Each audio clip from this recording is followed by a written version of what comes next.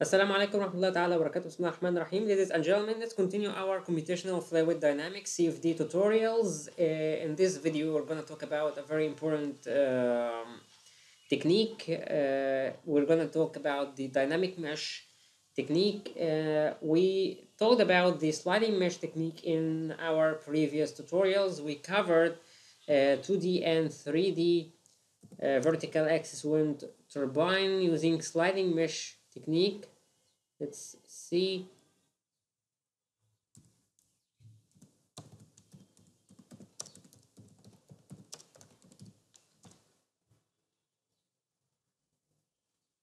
We have here our tutorial about the 2D sliding mesh vertical axis wind turbine, and here we have the 3D vertical axis wind turbine and turbine ventilator. Please, you have to watch them before watching this video, especially when we talk about the Fluent syllab, okay?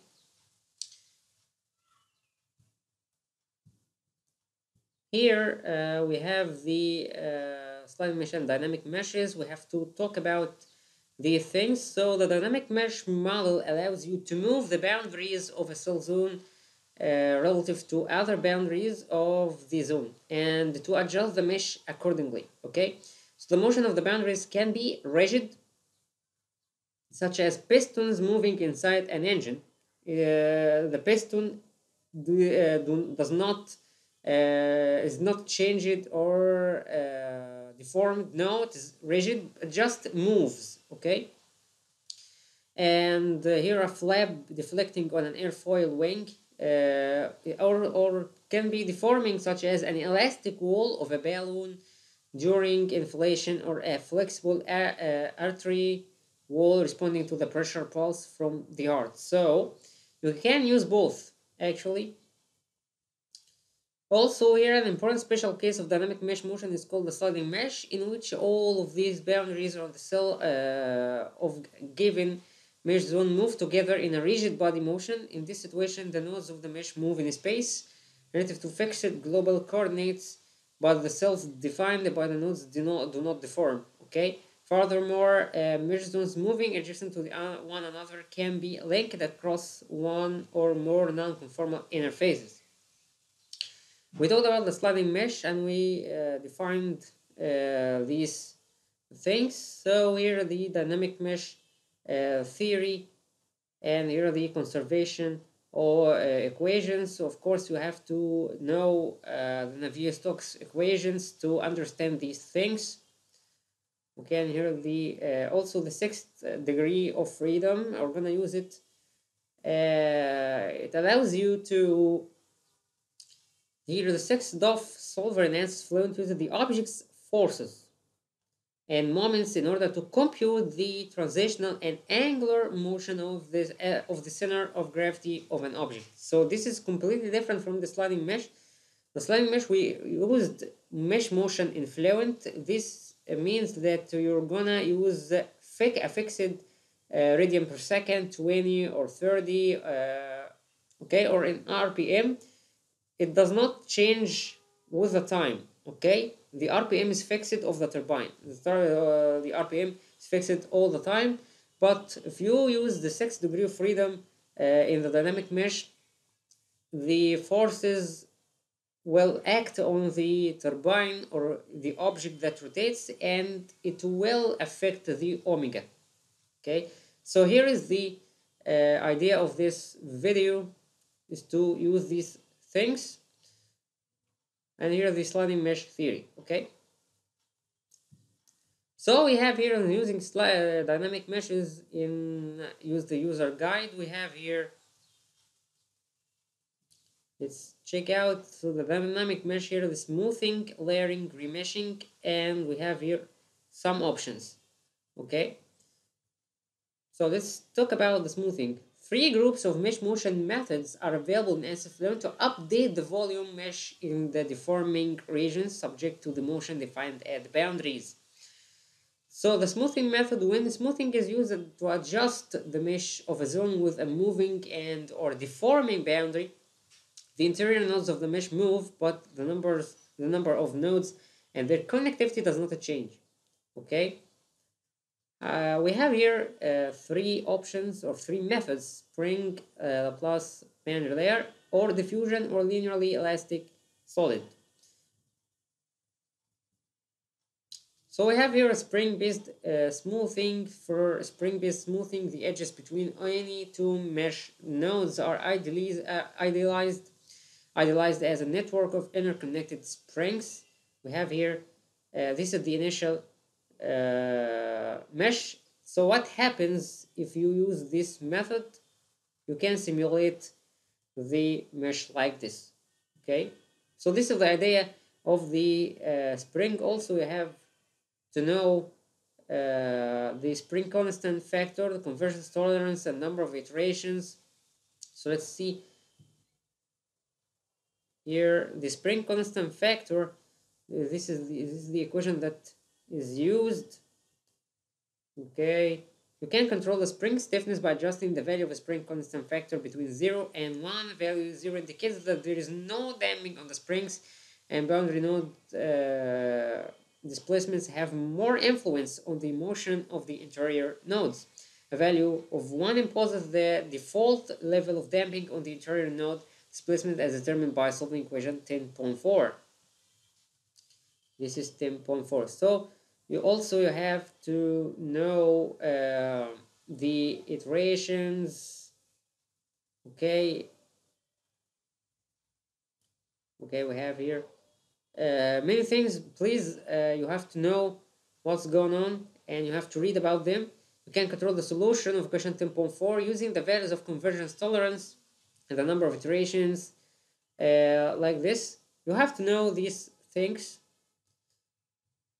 and you have to read carefully the theory guide. Here the diffusion-based smoothing. For the diffusion-based smoothing, the mesh motion is governed by the diffusion equation. It's another equation. Okay, and the boundary conditions are obtained from the user prescribed or computed 6 DOF boundary motion on deforming boundaries. The boundary conditions are such that the mesh motion is tangent to the boundary. Of course, you have to take a look on many applications, like this. This is the initial mesh. So what happens? You can simulate this thing like that. Or he degenerated mesh after 40-degree rotation using spring-based smoothing.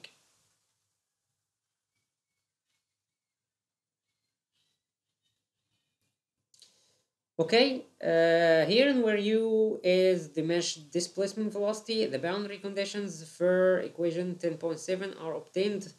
Okay, forming boundaries conditions are such that the mesh motion is tangent to the boundary.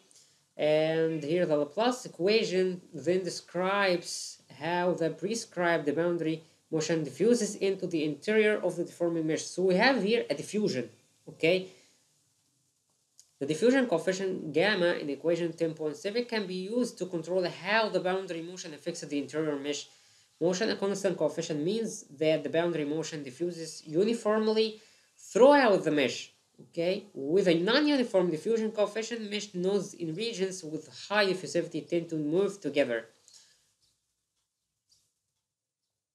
So Ansys Fluent uses different numerical methods to solve the vector equation 10.7 depending on the element types present in the mesh in the absence of the polyhedral elements or elements with hanging nodes that is adapted and some hex core or Katzel meshes. The equation is solved using a finite element discretization and displacement velocity u is obtained directly at the mesh node. So gentlemen, it depends on many things and you have to know what is the best for your situation. You see here is the hexa or the is not a triangular mesh. Okay, please you have to follow the optimum mesh type for each simulation. It doesn't matter what you think. What matters actually the physics behind the simulation and the required mesh type. 2D, 3D. You have to know if you may use the triangular, or or it is better to use the other mesh type. Okay. Also, we have here another thing. So diffusivity based on boundary distance. Using the boundary distance based diffusion allows you to control how the boundary motion diffuses into the interior of the domain as a function of the boundary distance. So you can decrease it or increase it.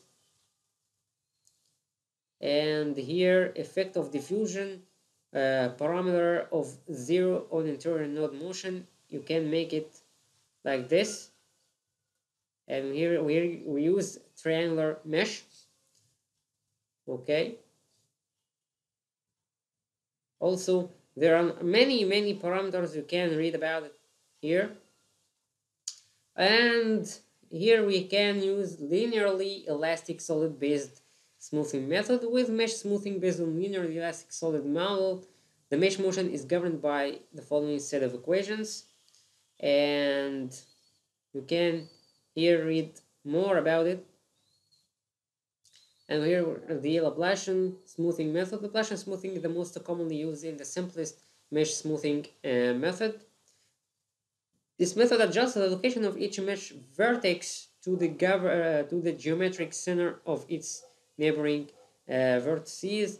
This method is computationally inexpensive, but it does not guarantee an improvement on mesh quality, since repositioning a vertex by Laplacian smoothing can result in poor quality elements. This is the problem, or the general problem of the dynamic mesh, is the deformation or the degeneration of the elements.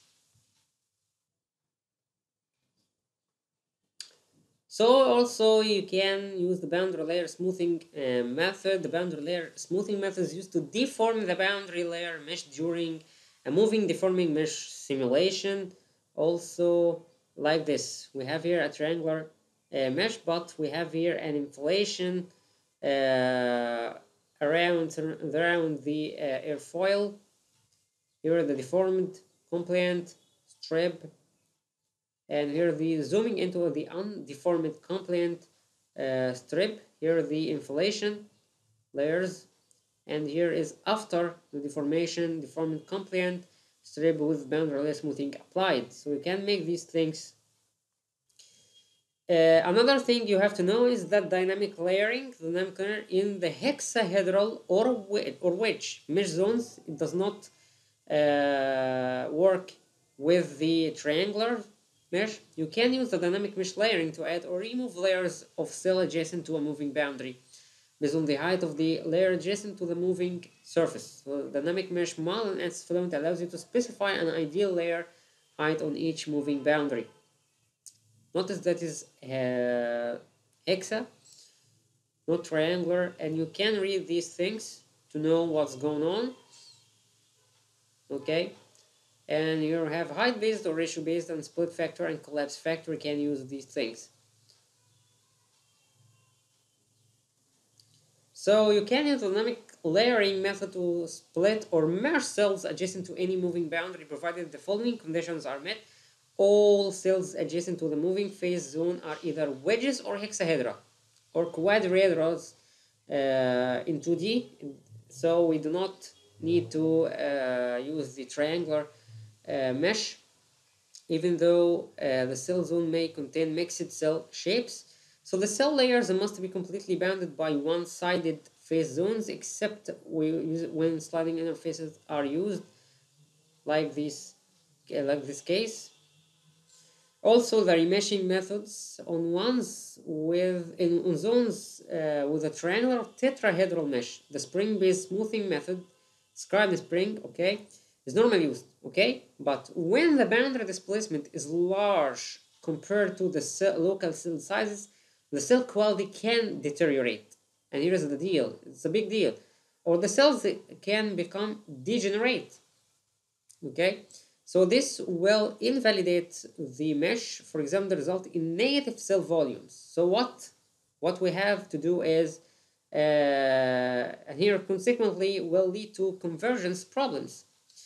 To circumvent this problem, Ansys Fluent agglomerates cells that violate the skewness or size criteria and locally remeshes the agglomerated cells or faces. So we have here to use the remeshing methods if you meet this problem. Okay. So I have here local cell, local face, and you can use these options. They are illustrated here, and please, you have to read and study carefully these things by yourself.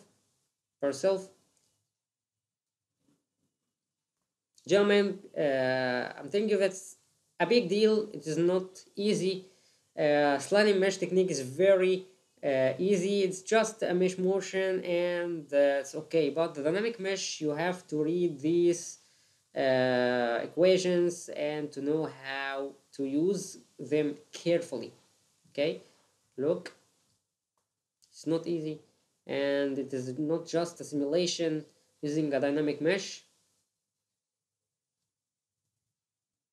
And please check out the tutorials that were uploaded by Ansys company about the dynamic mesh, the 4 minutes or 9 minutes tutorials.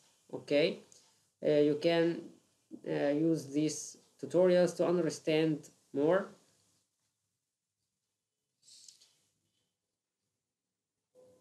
And so on.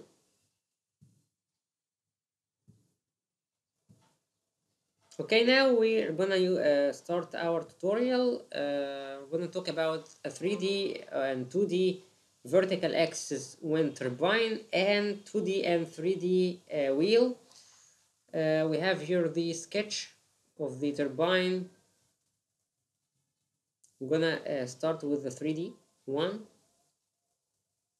This is the turbine, 3 airfoils, and here is the circle of the domain. Notice that we have here the turbine using the dynamic mesh or the 6 degree of freedom solver. It means that you wanna carry out a more realistic simulation, exactly like the real simulation in the real life. So you have to exactly carry out the design or design the turbine.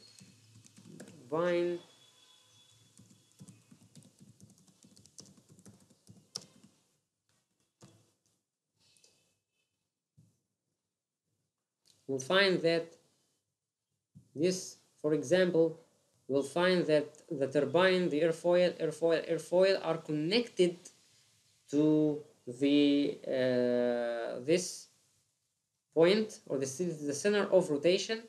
They have to be connected.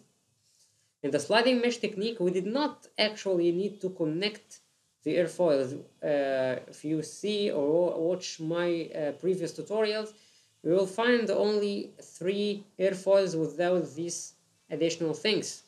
So here we now we wanna connect the airfoils exactly like the real life. Okay. So this is the turbine. Here is the center of rotation,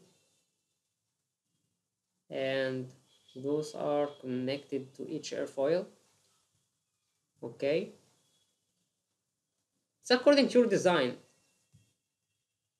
Just finished sketch, and I carried out a very small extrusion. Of course, it is not realistic, but to make me or to let me carry out the simulation with the minimum number of mesh to avoid facing problems with the post-processing. So after finishing the sketch, export it, please. SCAD format.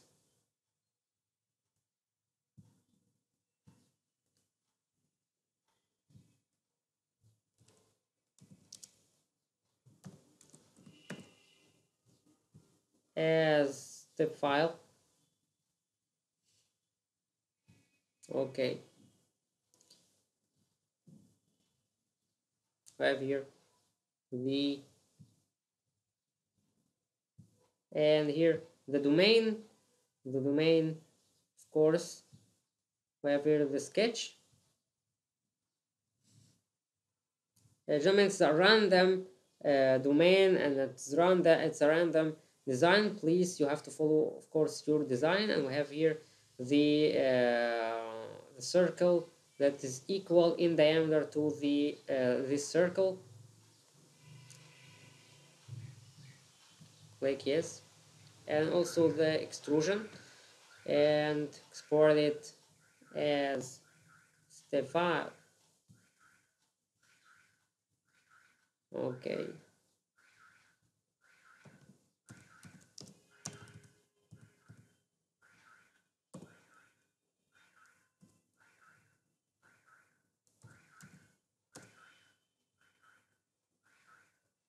Okay, go to Ansys and create your XY.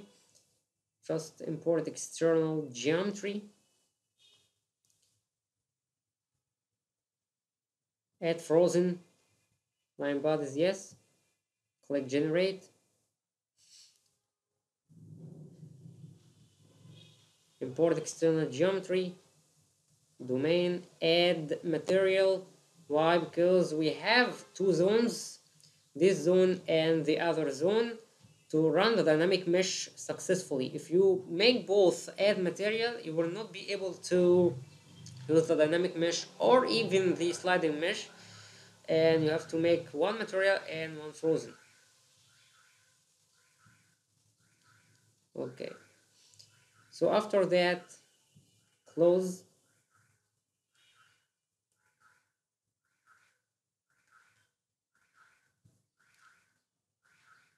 and go to meshing.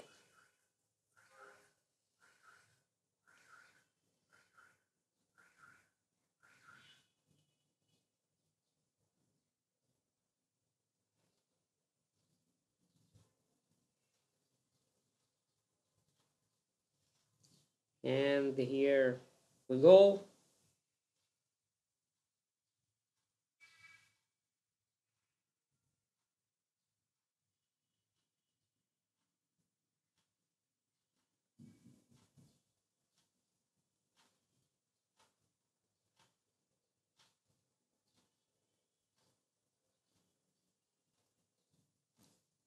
Okay, we have here the connections. Just click generate mesh.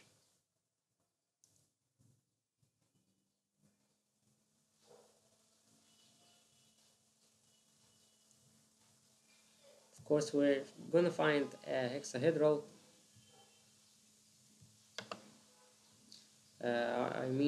coarse mesh. So sizing, make it 50.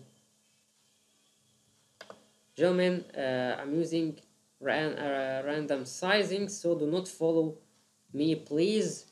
You have to carry out the mesh or determine the suitable size according to the Y plus calculations, and I covered these calculations or methods in my previous tutorials. Please, you must take a look at them. Okay, I'm now not focusing on these kind of things. Okay, just click the mesh, generate, and you have to use the references that were used or any other references that are specialized in the Y plus calculations to exactly carry out your accurate mesh. And you have to know the Y plus ranges.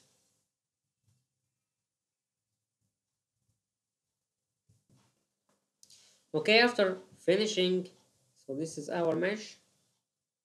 I repeat, it is a random mesh.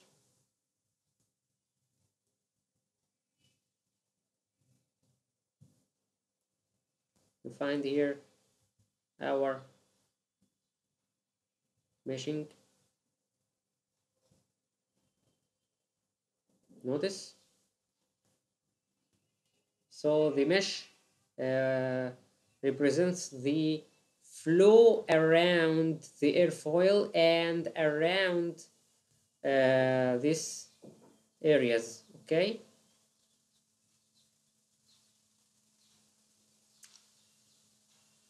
And it is a 3D, but it's just 5 millimeters thick, and I know it is not realistic, but I'm doing this to decrease the number of cells just for the tutorial. Okay, here we are dealing with faces, and here is the statistics elements and nodes, and it is pretty important to check out the skewness, the maximum skewness. It must be not higher than 0.98, maximum 0.82. Okay, it's okay. The maximum here, it must not be greater than 0.98, or you will face divergence or convergence problems. Okay, so it's okay. Okay, let's start.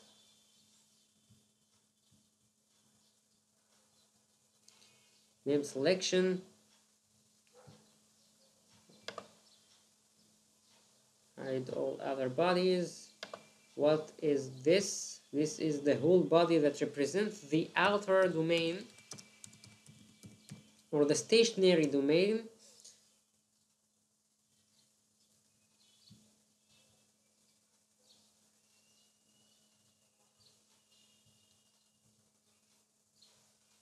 We have here the face of the inlet,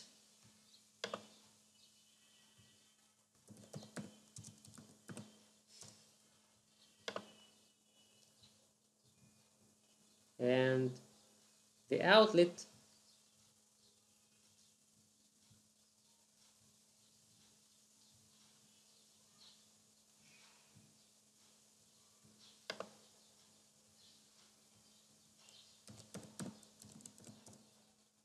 Okay,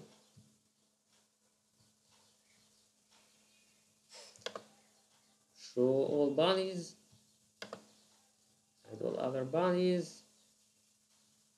This body is the inner domain. Thanks. And now the most important thing, we need to name the turbine. So Control A,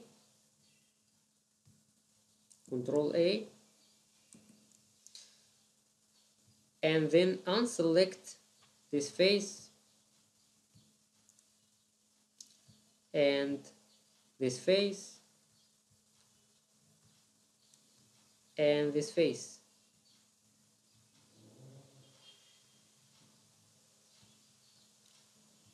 Okay, so now I'm pretty sure that the turbine or the turbine faces here.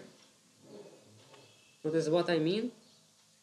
I mean you have to select these faces, this face and this face, and the airfoil face.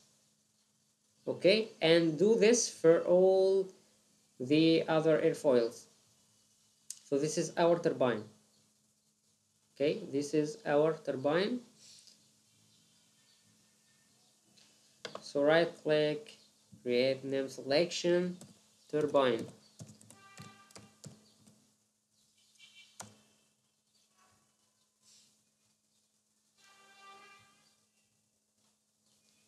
Here is the turbine. Notice these faces also are selected to make sure that the turbine are connected, or the airfoils are connected to when the velocity, when the speed of the wind affects the turbine, it will rotate. Okay, why we have to do this? Because we are not using the sliding mesh technique that which lets you to give a fixed motion to this zone no matter what. Okay, so show all bodies. And now we have outer domain, inlet, outlet, inner domain, and the turbine. Thank you, meshing.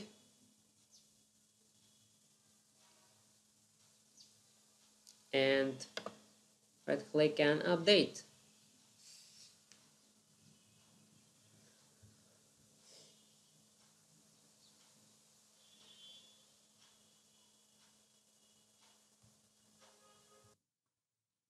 Now let's open the setup.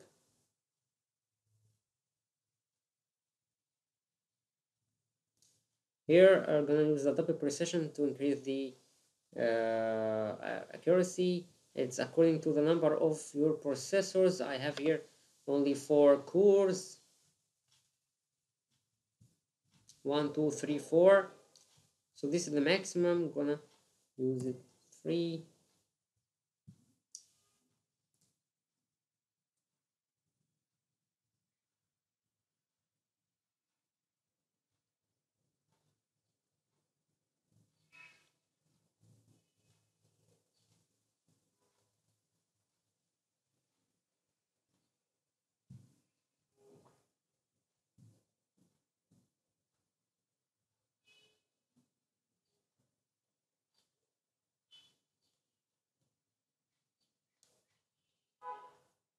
You have to.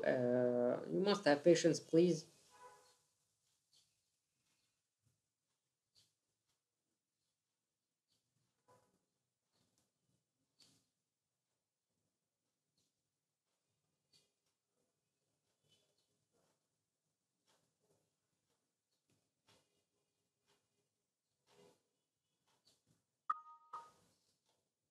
So building mesh, faces, cells, all mesh interfaces are defined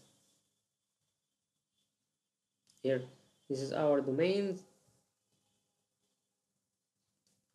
Okay.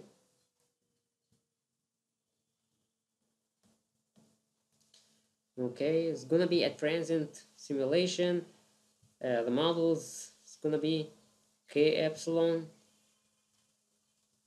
Also, you must know which is the best turbulence model to be used for your study. Do not follow me, please. I talked about these kind of things in my previous tutorials. Realizable and enhanced wall treatment. Please watch them. And here, okay, for the models. Then the cell zone, inner domain, fluid and fluid. The inner domain is air.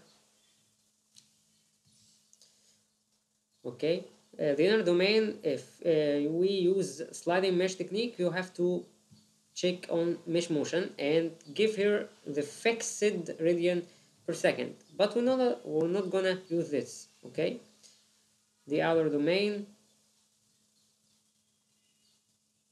also it's air. Thanks.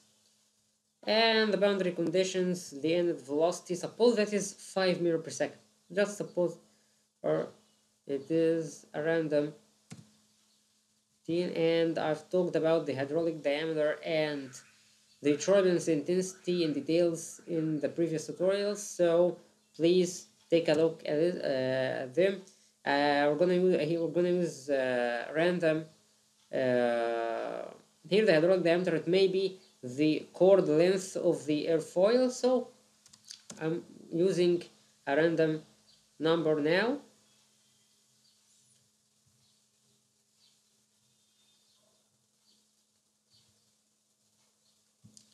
Static pressure, gauge pressure is 0.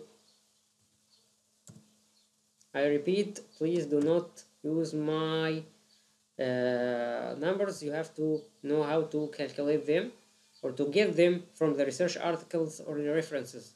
The turbine wall, of course, is gonna be no slip conditions if you wanna study the to get the effect of the viscosity of the air. No slip conditions, walls, and here the wall of the outer domain. we have here two options.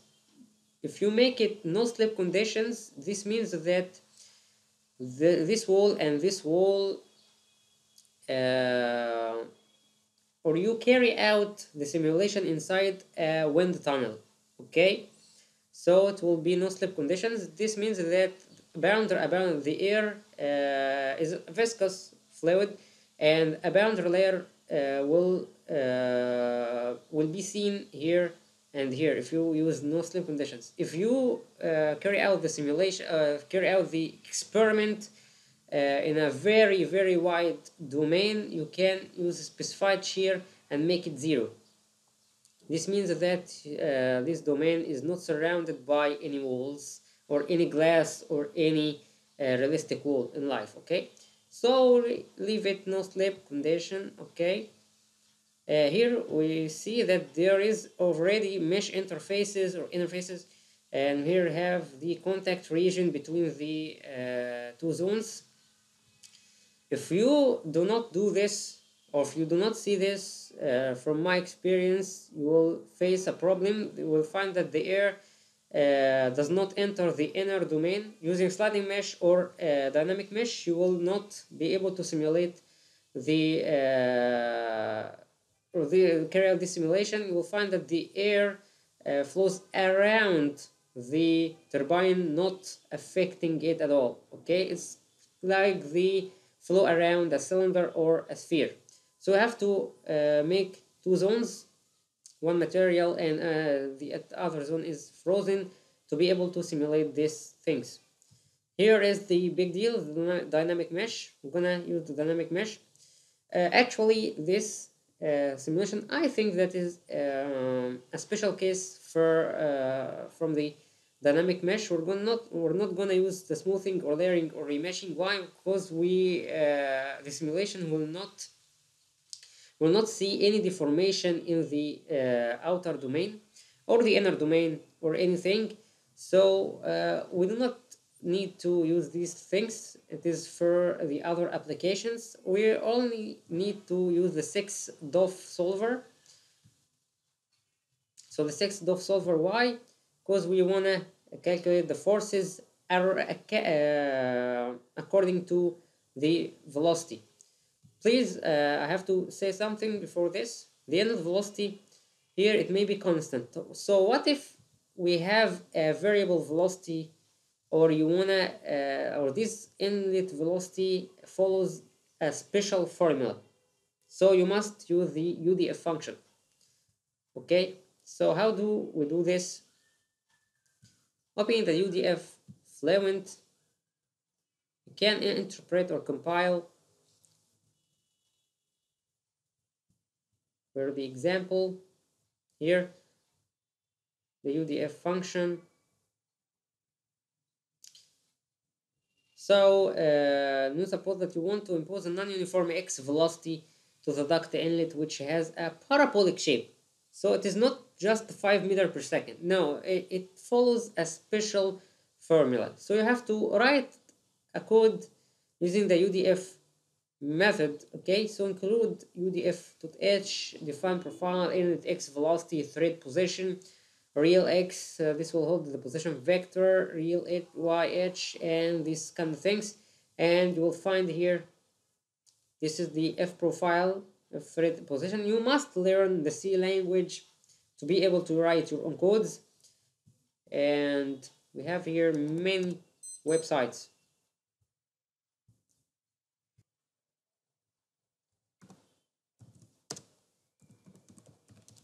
C++ examples for beginners. Also, you can find C language.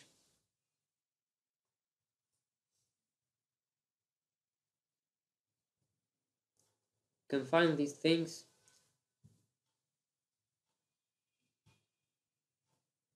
And you'll find here very good examples. You can run it by yourself. C tutorial. So learn C programming and these kind of things. You'll find many websites that provide you. Also, you can use the UDF Fluent guide. Also, you can check out this website. You'll find here very this is the owner of this website. His name is Ahmed El-Maki. Okay, so we can check out many things here in the research. Ansys Fluent, okay, or CFX, and here the experimental, and find more MATLAB and Fortran. Also, it's very good for you to learn this kind of things here. MATLAB, Simulink, analysis, MATLAB working, different coordinates, algebraic operations, MATLAB control circuits. If you click on it,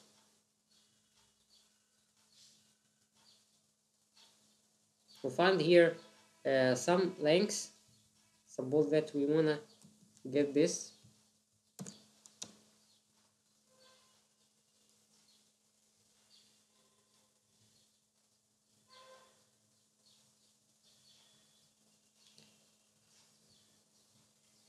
We'll find here very good examples for what you want, and here are the models, and step by step you'll find these kind of things. Also, to learn how to program boundary layer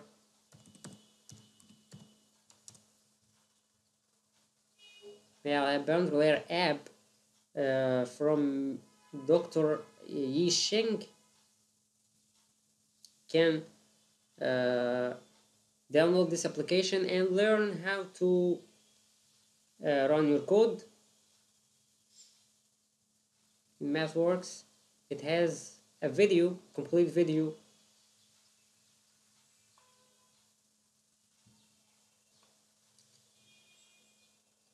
Okay, here the boundary layer app Mrs. Yi Sheng, and can download it and can see the functions and to learn how to code or write your code using the MATLAB. Okay, you can check out the video on YouTube, learning fluid dynamics, teaching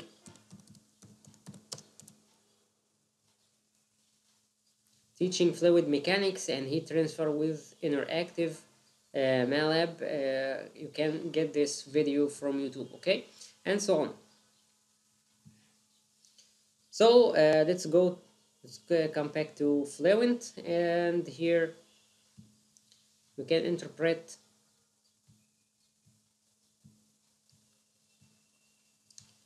we have here code. Just open it.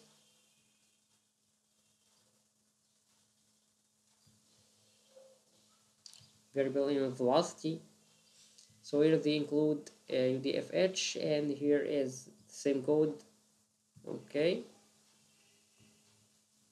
Please, you have to run this example on a very simple simulation to know how to analyze the results, and then you can use it for the turbine. Okay, you always have to make these things always to make sure that this code gives you the right results. Okay, so go back to Fluent. Here, user defined functions, interpreted, browse,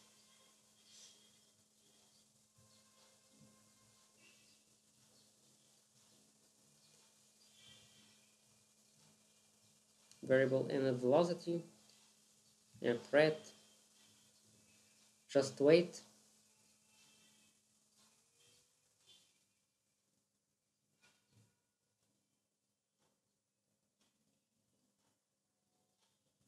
Okay, go to inlet velocity, and here is no constant, it's UDF inlet X velocity. Okay, so you can click OK. Now I do not need to use it, so I need it read it constant. Now settings, create 6DOF solver. We're gonna use one DOF rotation. I do not need to translate the turbine. It's not our example. We only need to rotate the turbine according to or based on the forces of the wind. So we have here the moment of inertia. You have to know how to calculate the moment of inertia.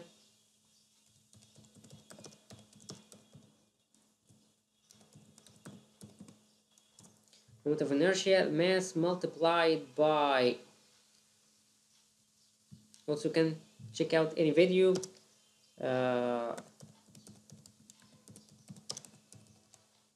engineering toolbox, area moment of inertia.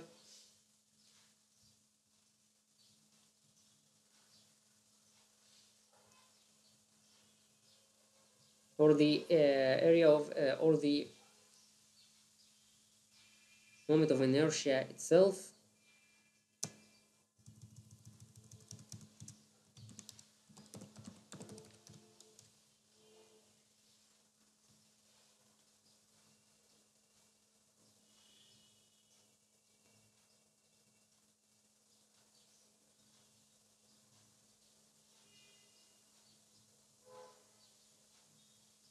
Of course, we have to know these things, how to get the moment of inertia.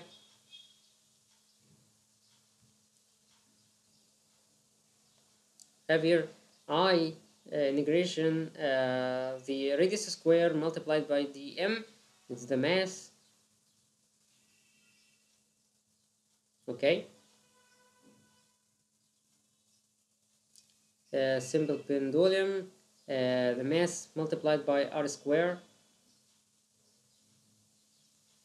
Okay, so suppose here I recommend to use the 6DOF solver for the 3D simulations.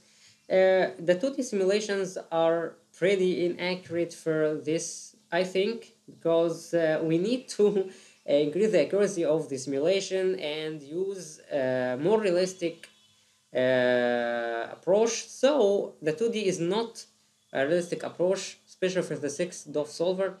So we have to get a model that has a mass and another a mass. Okay, so suppose that the moment of inertia here is 0.6 multiplied by r square, just a very simple thing. So we 1.75 is the radius square and multiplied by 0.6 kilograms. It's just I guess 1.8375. One DOF rotation, and here we can make it rotate. And here the axis, you must make it 1 in z, and you have to exactly know the axis and the center of rotation, please. 0 0 0. Okay, why? Because it's 0 0 0. Just click create and close right motion history and click OK. And here create edit. Here we must get the zones, contact region, inlet. So the inner domain is gonna be rigid, it's not deforming. We only need to rotate. If you have a UDF, of course, you can write a simple code to use it for the 6DOF solver, but I'm gonna use the rotate. And it has to be passive. You have to read about these things. Also, there is a tutorial about setting a valve. You can check out this tutorial for setting up a dynamic mesh problem for a piston. It's available on YouTube, piston and read valve. Okay, for the inner domain, it's gonna be passive. then create. For the turbine, it's gonna be rigid, also rotate, but it's not passive.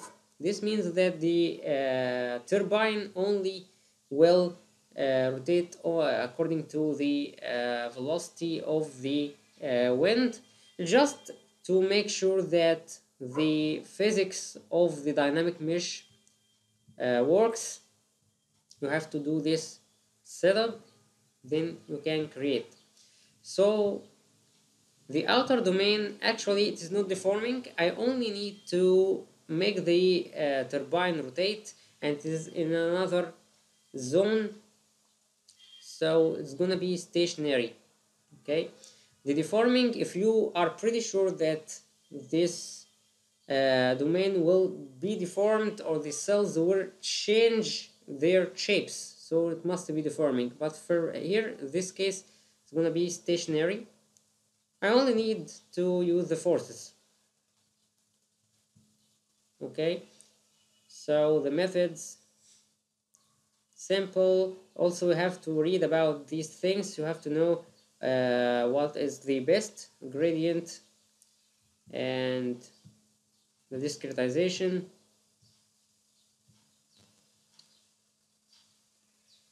For the monitors, residuals to increase the accuracy of the conversions.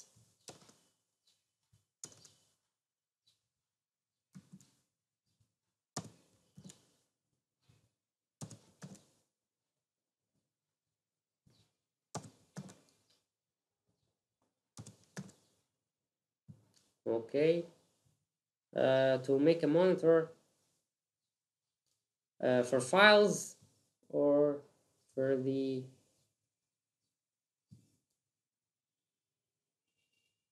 surface plot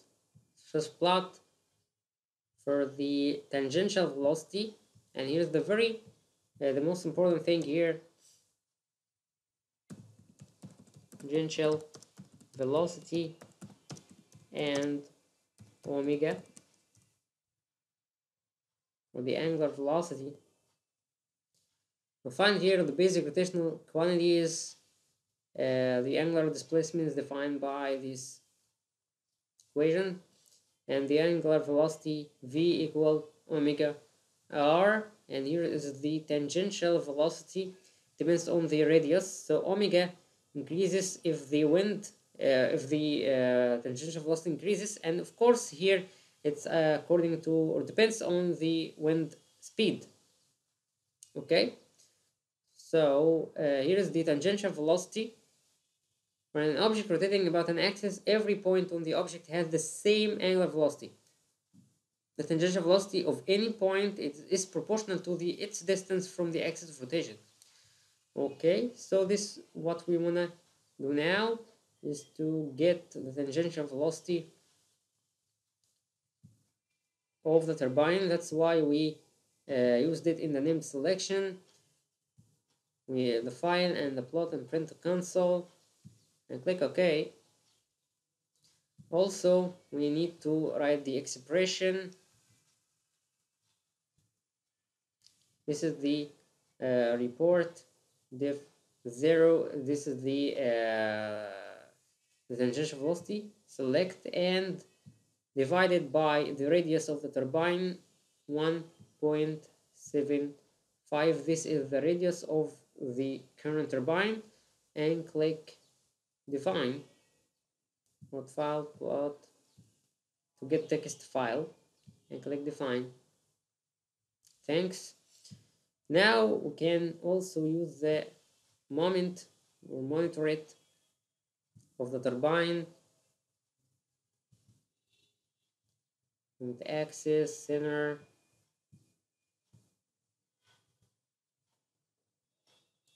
Okay. And the forces act on the turbine, port, file, console. Okay. Okay. And then we have to initialize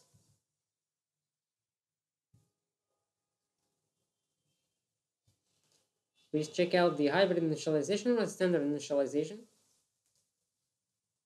Checking case topology. Okay, we have here a warning convergence tolerance, so we got a problem. Okay, gentlemen, we got a problem on the convergence, so I have meshed the simulation or the model, and let's see here the mesh. We used the face sizing 10 millimeters. Now it is the body sizing, the whole body. Please, this is the method that I used, and then close. You may not change the mesh, but I have changed it, and just reset this setup. I'm not sure if the error is due to the mesh size or the method of the mesh or the UDF that was interpreted and was not used. Okay, so if you use face this kind of problems, please you have to reset the setup again. And I have faced many errors before, and the reason was not clear. Just reset the setup and try to change anything to make it easier. Okay, transient models, viscous,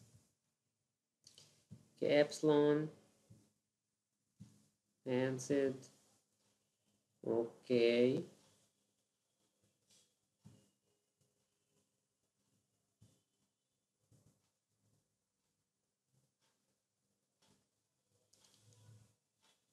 five.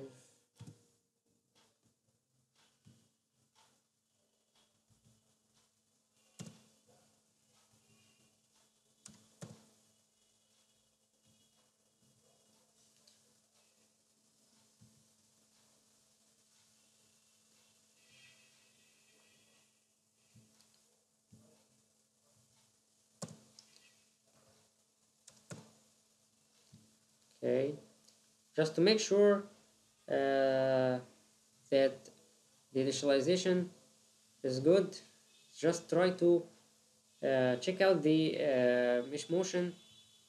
If it works, okay, go to the initialization.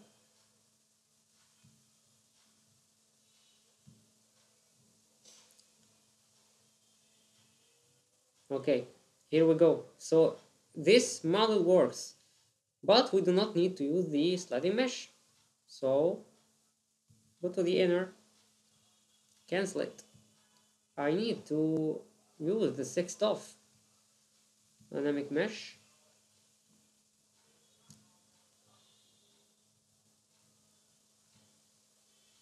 Sixth off, create, rotate,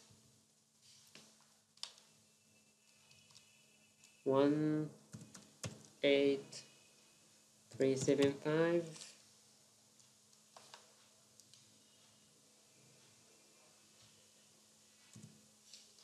Just create, close, right,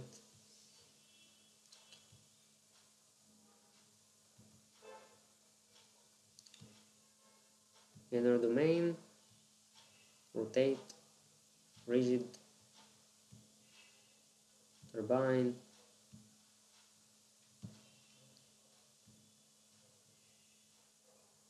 outer, thanks, and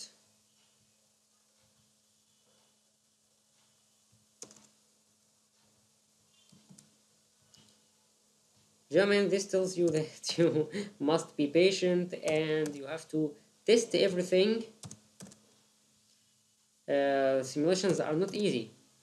You can carry out an experiment if you have money and the facilities, but carrying out these simulations using computers are not smart.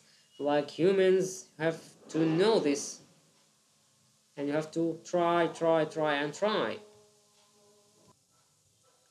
The turbine velocity and the tangential velocity.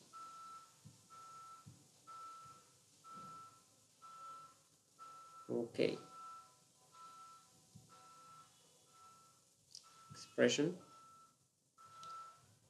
and here select divided by 1.75 for plot, into console, define, and then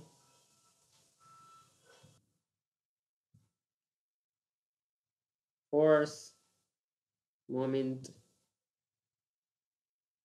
turbine, port,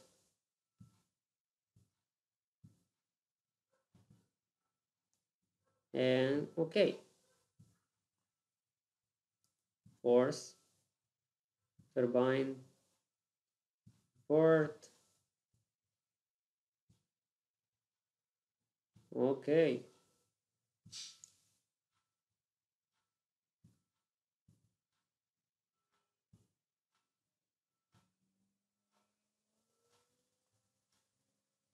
Notice, gentlemen, that this time we did not face any problems. So go here for the solution animations.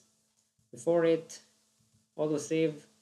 You can make it every 50 to get more solution files for the animation. I need to simulate the velocity contours, field, contact, regions, inlet, outlet, turbine, display.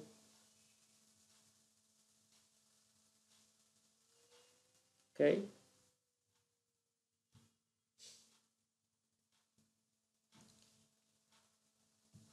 this is the contour. I need it in front.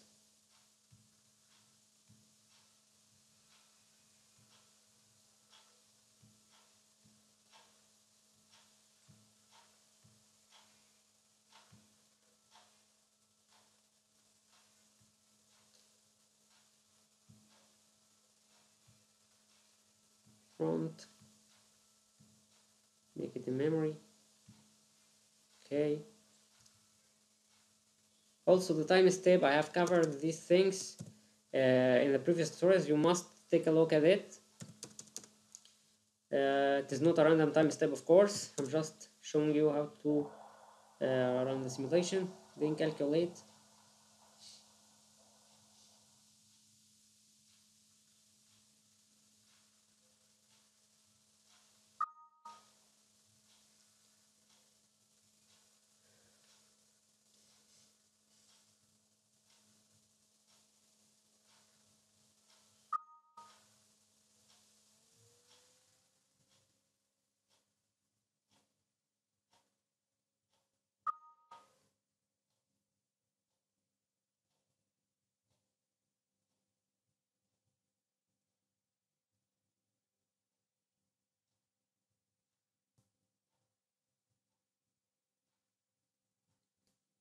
And here the residuals and the conversions. Of course, it depends on the uh, boundary conditions.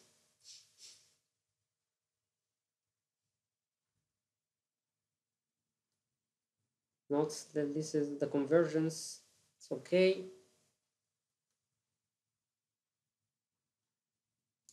And here 10 to the power -4, -7 is very good.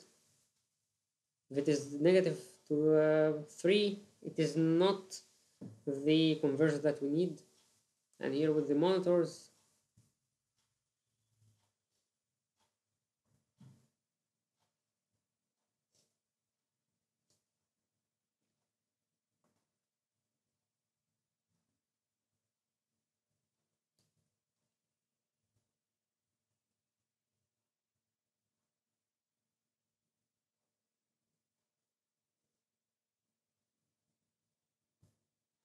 expression, moment,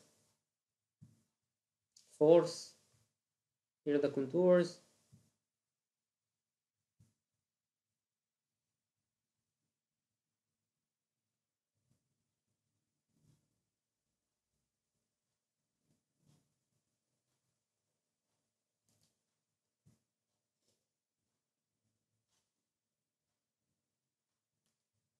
And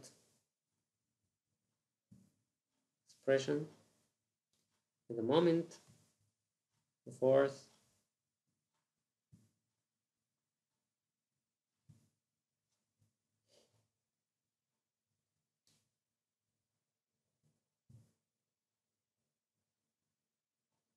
increasing the iterations, time step, increases conversions, makes it good. Okay, so we find here the moment and the force. Okay, and here the simulation. I'm gonna stop it now, and I'm gonna show you picture.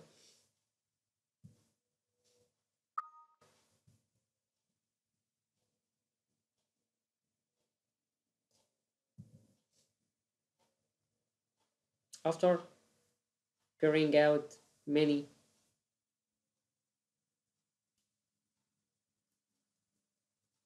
Okay, so here the area weighted average of velocity magnitude. Of course, gentlemen, you have to set the reference values. I did not show this. Sorry, you can check it out from the previous tutorials. The reference values, you must calculate the area, reference area, and the the other reference values. I showed that in the 3D simulation that was published. Please, you have to set it. And here is the time history after almost 7 seconds. You will see that the turbine starts from zero angular tangential velocity, okay, and then it increases due to the inlet speed of the wind, and increases, okay. And of course you can get the moment and the uh, angular rotation, the angular speed, okay, like the expression, okay. So also we have an animation for that. We have here the mesh, the animation. Look,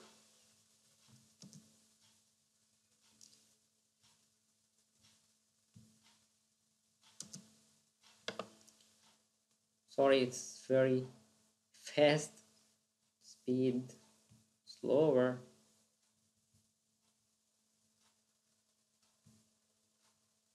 Look, so this is the turbine due to the forces. So congratulations, this is the first application. Now we're going to talk about the 2D vertical axis wind turbine. But before starting it, I prefer to show you the previous simulation that I have already done and carried out. Here is the models, of course. I use the same K epsilon, the same settings, and the zone inner. Okay, and the interfaces, the boundary conditions, the dynamic mesh. I only 6 DOF, stationary, rigid, and the initialization. Okay, and the activities, and here another time step, and the reference values. I calculated it. Run calculation. Okay.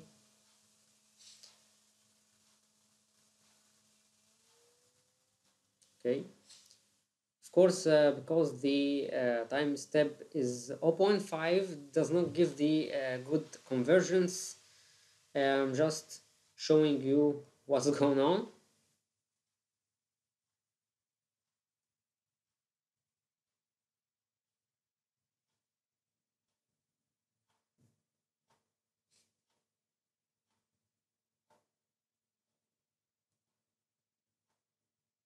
Of course, the time step affects the simulation. If it is 0.5, you will get a very fast response for the wind on the turbine. If it is 0.00001, you will get the results after a very long time. You will find that the velocity or omega, the tangential velocity or angular velocity does not change immediately. Uh, Here we find here after 7.5 seconds reaches 1.14, but if the time step is 0.00001, it will start from zero, and it will get a little consume a very long time until it reaches this speed, of course. Also, if you have a very big turbine and the moment of inertia is greater than 1.8 kilograms that we have used, I think it will take a very long time until the wind rotates the turbine. Also, you must know the real kilogram, the real weight of the turbine of your test. So you have to carry out an experimental test to know what's going on, because it is not easy at all to use the 6-DOF solver for this. And here's the animation. Okay, so thank you, gentlemen, for your patience. Now we're gonna talk about the 2D. The 2D, I do not recommend using the 2D like I said, but I'm gonna show you how to carry it out.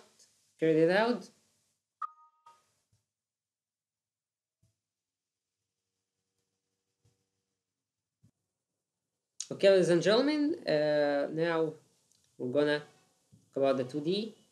So simply, I'm gonna delete the extrusion without consumed. Okay.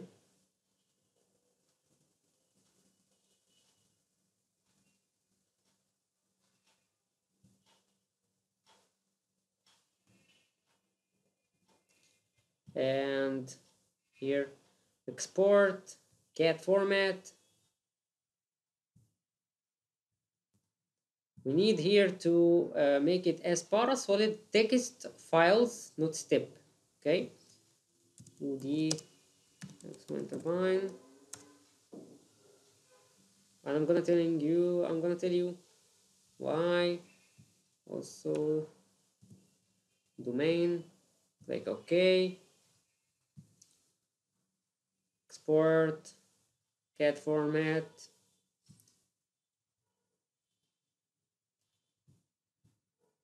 The domain. Okay. We have to convert them to surfaces before importing them into Ansys.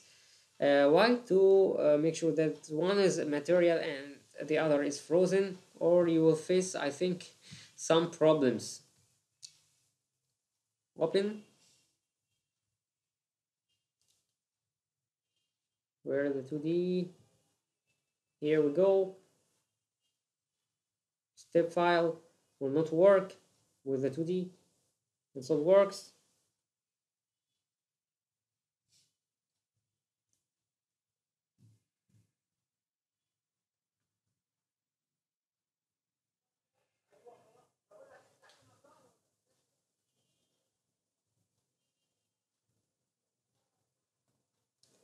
Just be careful when you deal with these models. So now here we go.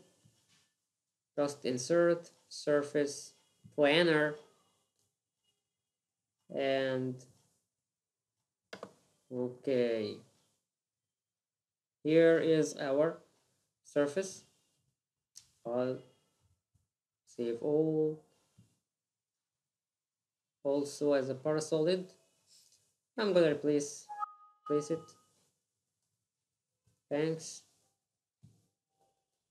Close it. Now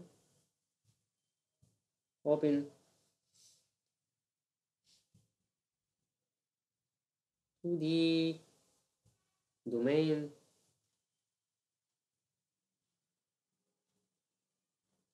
Insert surface planar.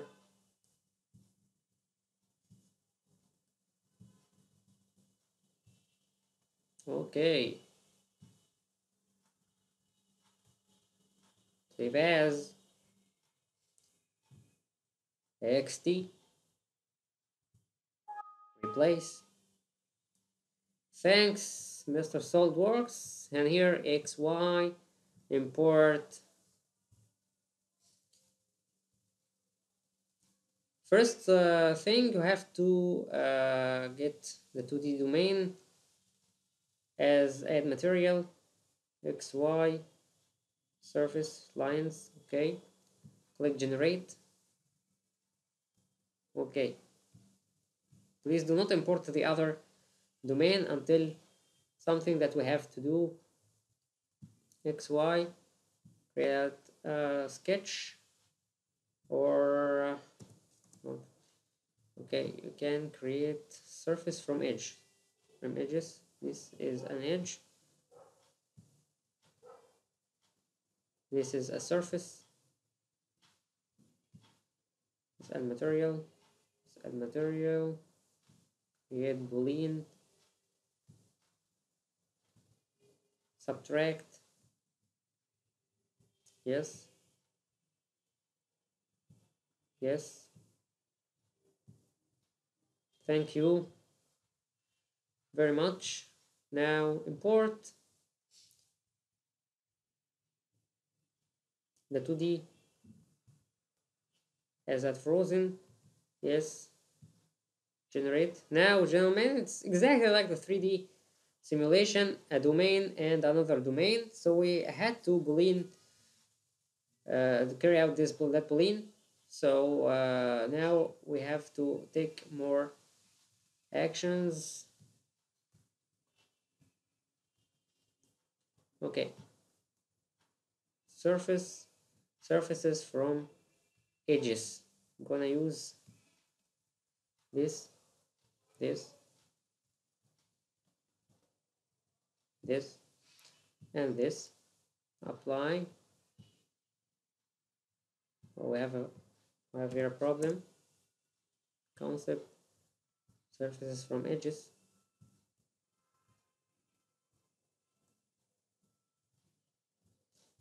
Yeah, I know. We have. Please be careful when you deal with these kind of things. We left this, so we have here 5, not 4. So we have here the first surface, boolean from this. I need to study the flow around the airfoils. That's why I do not need it to be I need it to be like this. This is the air and this is the airfoil. The same with the other airfoil. Concept, lines from air, no, lines, concept, surface from edges.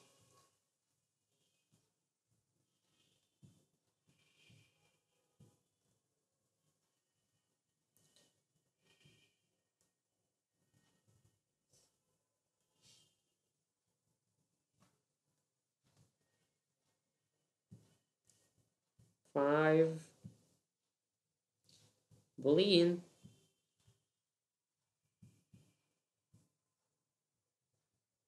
and here click generate. Also surface from edges.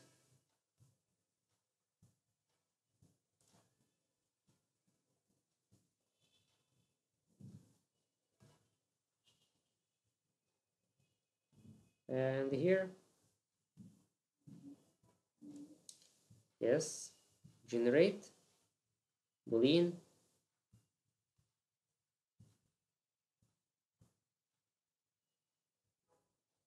yes, generate, thanks.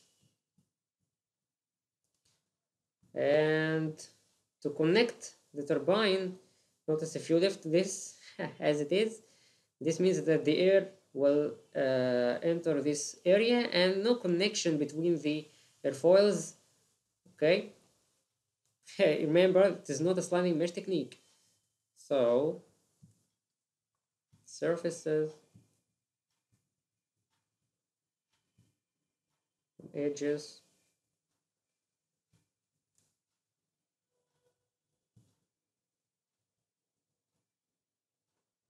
lean,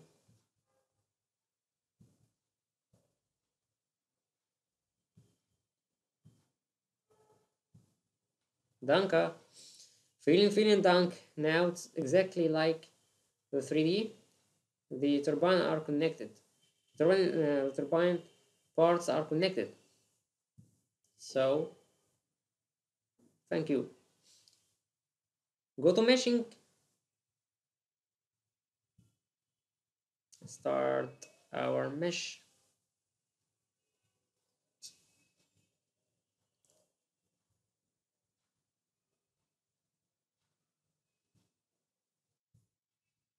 Okay, ladies and gentlemen, we have here the domains. We have here generate the mesh.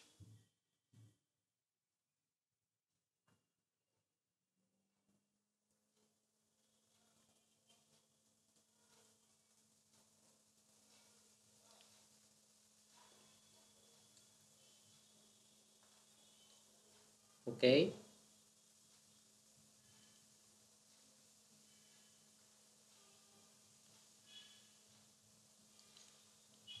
Right click, insert sizing.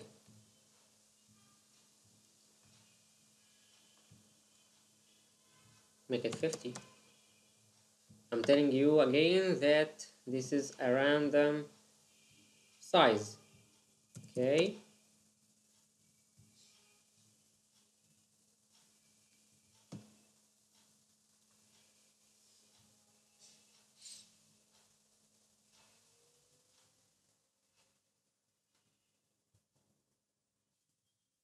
Okay, ladies and gentlemen, here we go. Here is the mesh.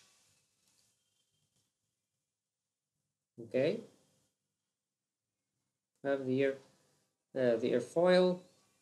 If you find that the airfoil, the mesh does not surround the whole airfoil, suppose that you find some cells here and covers this area, so you have to increase the sizing around the airfoil. Of course, you have to carry out refinement, and if this is not hexa mesh, you have to carry out an inflation. And please watch my videos to study these things. Okay, so now the same way, inner domain, outer domain, inlet outlet. Here we are dealing with edges, not faces.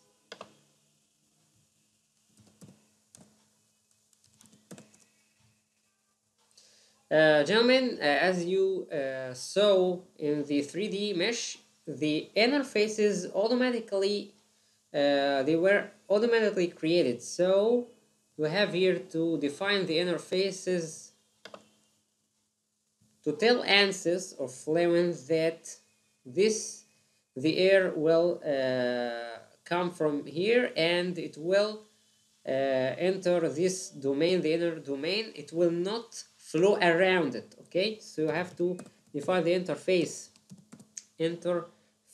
1. This does not mean that we're gonna use the sliding mesh technique. No, It means that there are two zones, and if you use the sliding mesh technique and you monitor the tangential velocity, you will find it fixed no matter what. Okay, but using 6 DOF solver, it was not fixed. It's not constant. Okay, here interface 2, and also we need to select the turbine, Control A, and deselect this only, and right click. This is the turbine.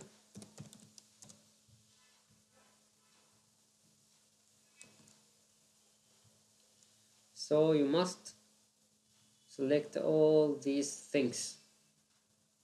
Okay, thanks, show all bodies. Now we have outer domain, inlet, outlet, interface 1, interface 2, and our turbine. Statistics, okay, quality, skewness, okay, very good. Now I'm pretty sure that, okay, after this, okay, okay, now the turbine, and the last thing is to create name selection of the inner domain. Okay, thank you meshing, show all bodies, and close. Just updated the mesh. Okay, now for the setup, and have to reset this.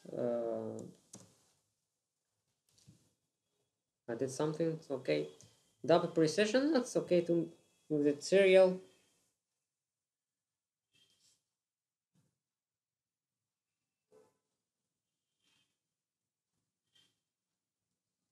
We're gonna use the same settings.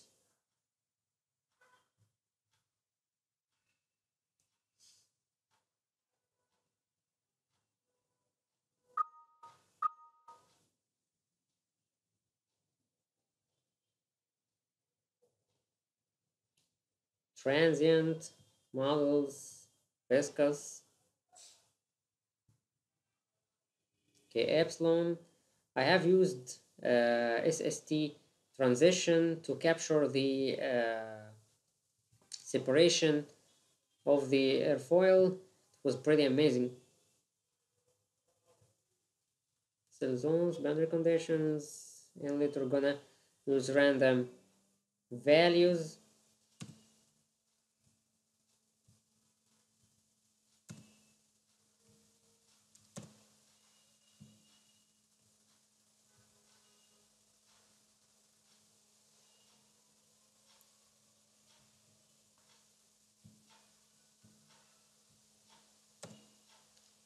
Okay,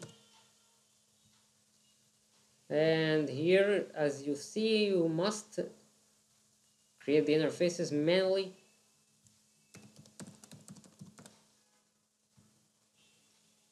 Close dynamic mesh, only 6 DOF. Create 1 DOF.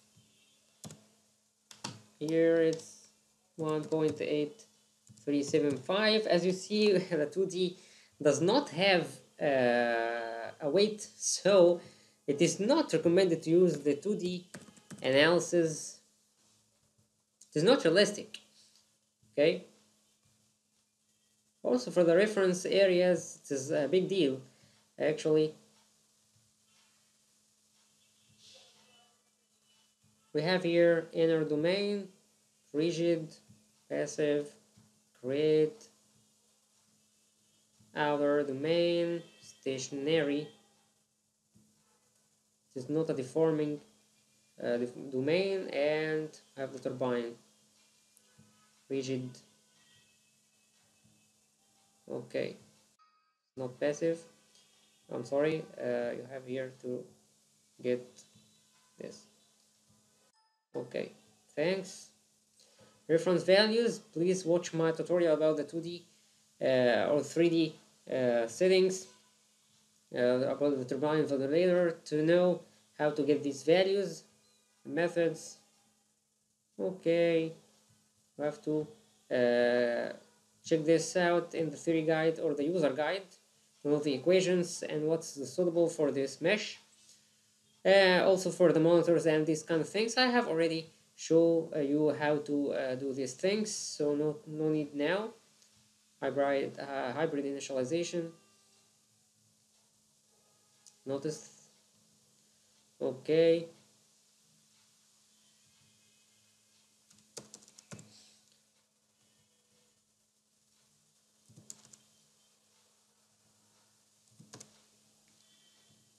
Calculate.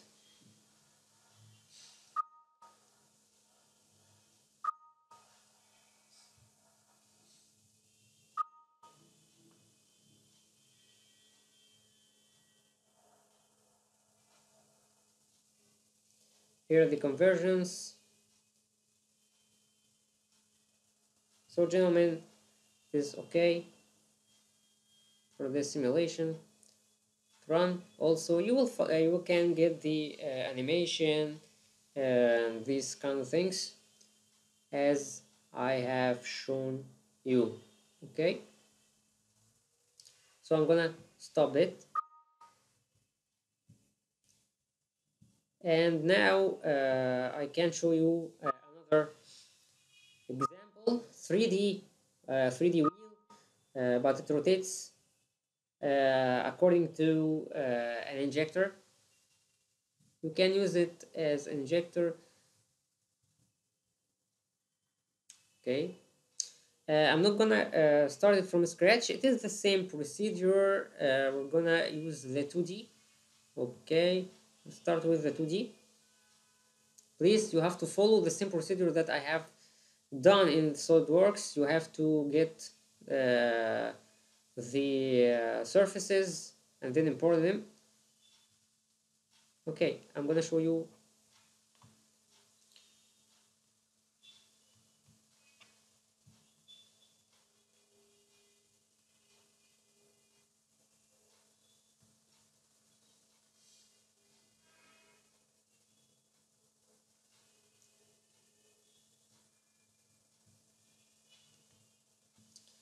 Gentlemen, this is the Pelton. Oh, it's not the Pelton wheel, or it's just a wheel. Also, we have here the diameter 180. What is this? It's 100 millimeter. It's pretty small. Notice that we have here this turbine. So this is the circle, and this is the blades. Okay, I think that I used trim to make these things for a reason. After this, you have to export it as 2D Pelton wheel as XT file. Okay, and then open it in SolidWorks.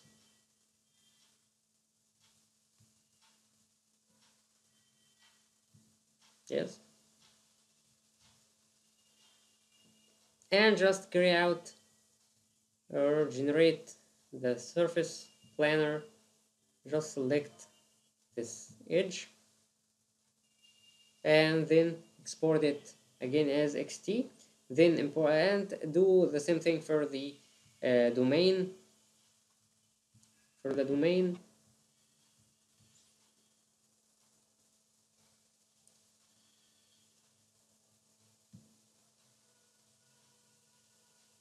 This is the domain.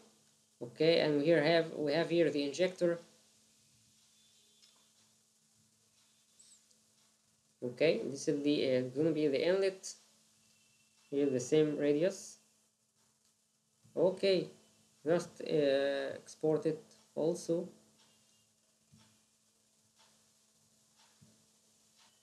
Yes, and then open it.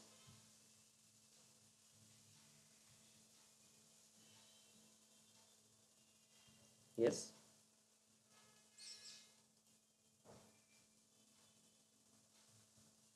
and insert surface planner.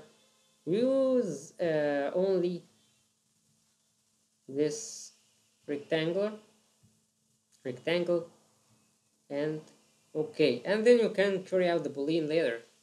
So here, after importing this as add material,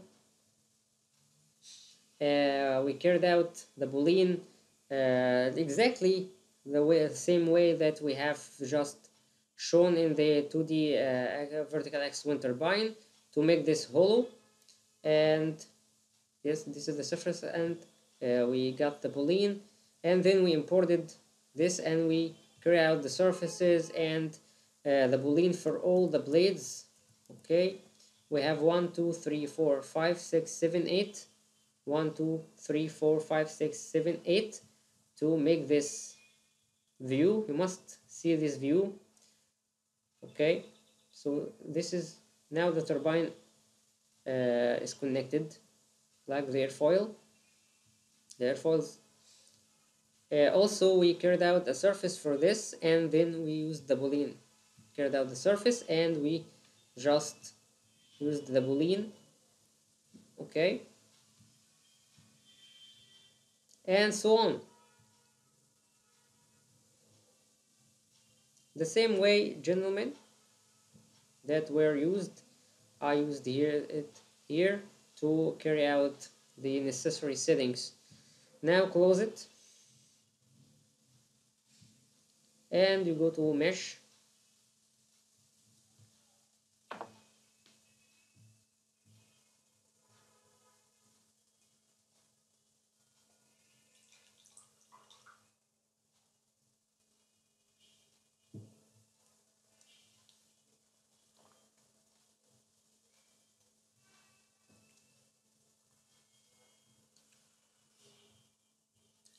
And here is the mesh. We used here unstructured mesh, and you can use what you want.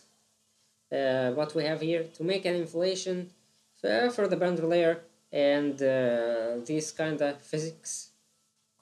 And here,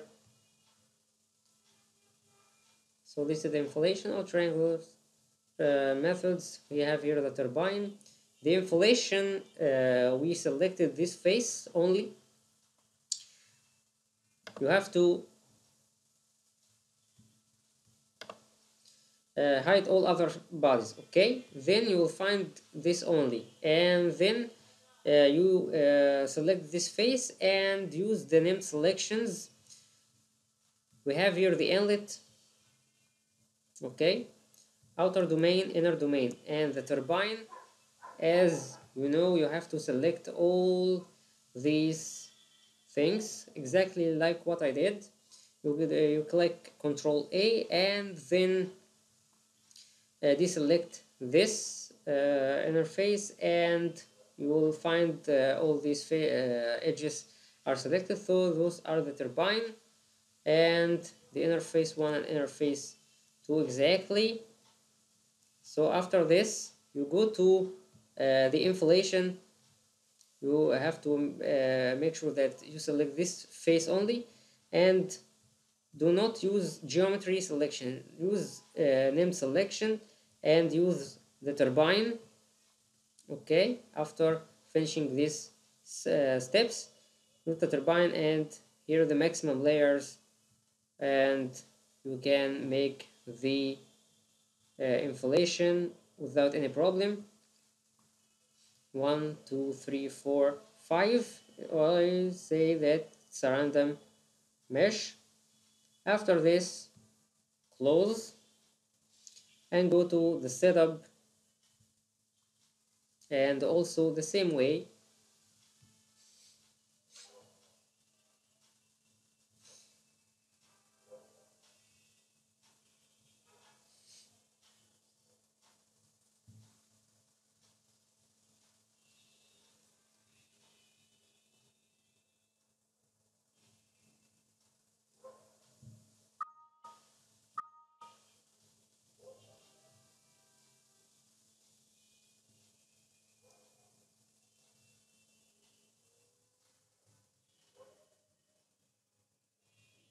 transient models, viscous realizable, cell zones, okay, boundary conditions. Here the end velocity from this injector is going to be 10 meter per second, turbulent intensity and the hydraulic diameter, and also the outlet pressure is going to be 0, or according to your test. Turbine wall, okay. Mesh interfaces, you have to make them like I have just shown. The dynamic mesh settings, 6 DOF, rotate, okay. It is a random value, and here the rigid body, the inner domain, rotate on passive, outer domain stationary, turbine rotate on, okay. Thank you. Because I have run this simulation before, you will find here some data. No, do not you will find all these things 0 if you if this is the first time to use this setting, okay. Also here the area and the length and the methods. It's gonna green Gauss cell based, and for the green Gauss node based, I think it's more appropriate for the unstructured mesh. That's why you have to check it out.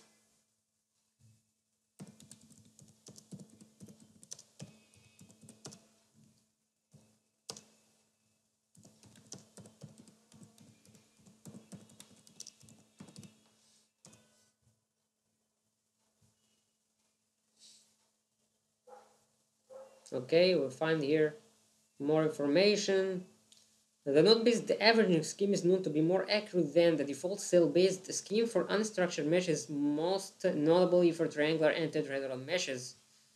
Okay, so you have to make sure about these kind of things and the monitors. And we talked about all these kind of things, and we have here, we can initialize the solution. Okay, no problem. Here, and calculation activities, and you can run the simulation without any problem. So I'm gonna show you the animation.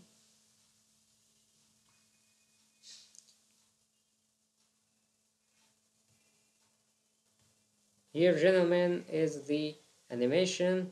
Look, notice the jet pushes the wheel and just slides. No deformation happens, and then it can increase the velocity. Okay, actually I've used many settings, but it worked with this final setting. And of course I'm telling you that the dynamic mesh, according to your model, according to your settings, you have to know exactly if you want to use the smoothing, layering, remeshing, or only 6 DOF solver. So the same way with the 3D, I'm gonna show it. Okay, gentlemen, we have here the 3D Pelton wheel, of course, here at frozen, and here the add material or at frozen, doesn't matter. We have here that sketch. to know to make it like this. You can extrude it from here or in Venor or SolidWorks, doesn't matter. The most important thing is to be like this, to be this turbine. Okay, and we have here the injector, but this is 3D. Pretty easy, pretty simple. Then go to meshing.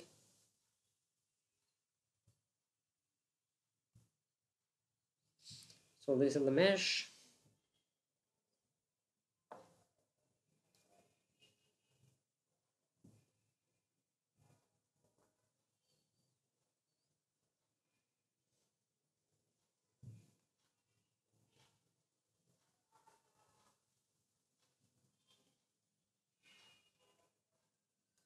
So we have here the mesh. Also, it is unstructured. You can make it structured or according to the skewness patch, tetrahedrons, patch conforming use global settings. Here are the global settings. Okay. The most important thing is quality. The maximum skewness, okay. And here are the statistics, okay. And of course the inflation, the same way. The inflation, the rigid turbine. Of course, here you can use this body only. Okay, this body only is enough, and name the selection and click on rigid turbine. Use name selection inlet, but here we have to select the face. Deforming domain. No, it is not deforming. It is stationary domain. It is I typed it wrongly, and here is the outlet. This is the face, and here is also the rigid domain and rigid domain. This is the rigid domain. It's a body, and the rigid turbine is faces. Are faces, okay? So the inlet is face. The stationary domain is a body. The outlet is a face. The rigid domain is a body, and the rigid turbine faces, as you see. Okay. So after that, close. Go to setup.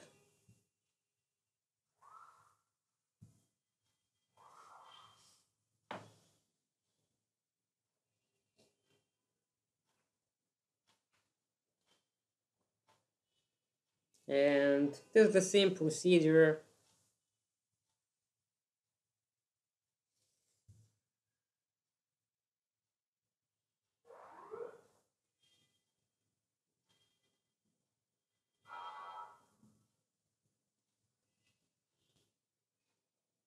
Just hold on.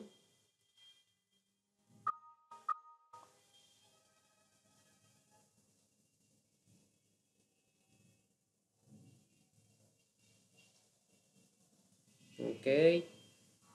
We did not define the interfaces because they are automatically defined here.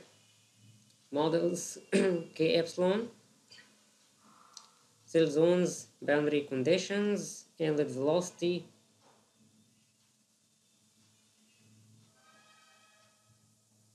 Okay. And rigid turbine and wall rigid domain. Wall here is not a deforming domain, like I said, it is just a stationary domain. I'm sorry I typed it wrong. The wall of the stationary domain, you can make no slip or specified shaders according to the experiment. And the wall rigid domain, if you find it here, the wall of the rigid domain, of the inner domain, you have to make it as specified shear, and it can be 0, okay, like this. You can make it like this, and you have to carry out actually many simulations until you get the validation of the experiment, okay. And here are the methods. and the monitors and initialization. Just initialize solution. Okay, no problem. And the calculation activities, and then you can run the calculation without any problem.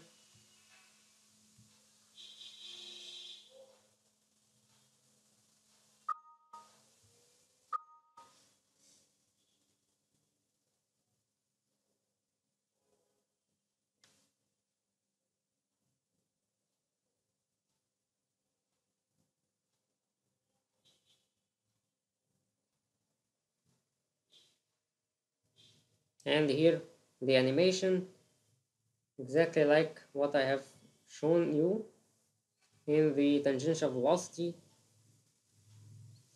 Notice it is negative because the rotation is clockwise, and it will increase with time. If it is a sliding mesh technique, it will be a straight line and it does not change no matter what. Notice here, once the air or the water hits the blades, it rotates from 0 and it increases. The negative here is just a sign of the way or the direction of rotation. It rotates clockwise. If it is anti-clockwise, it will be positive and it will increase from here to here. Okay, this does not mean that it increases. No, it decreases. Okay, it does not mean that it decreases. No, it increases. The velocity increases with time, and it also depends on the time step. I used random time step to make it faster.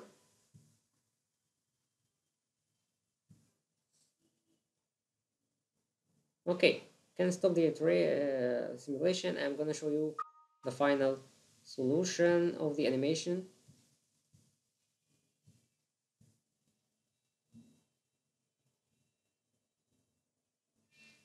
Or the animation.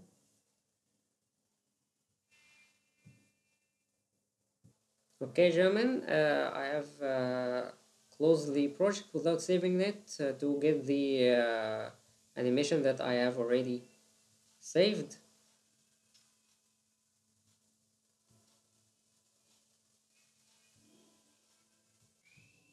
Okay, let's see the animation. Notice that it starts low velocity and then it increases as we just watched it in the monitor again. Uh, uh, the forces of the jet, and also can use the UDF to do for the variable velocity again.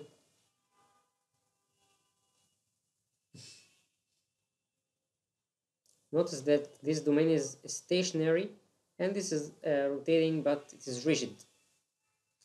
Okay, ladies and gentlemen, thank you very much for your patience. This is my tutorial about 6 degree of freedom dynamic mesh.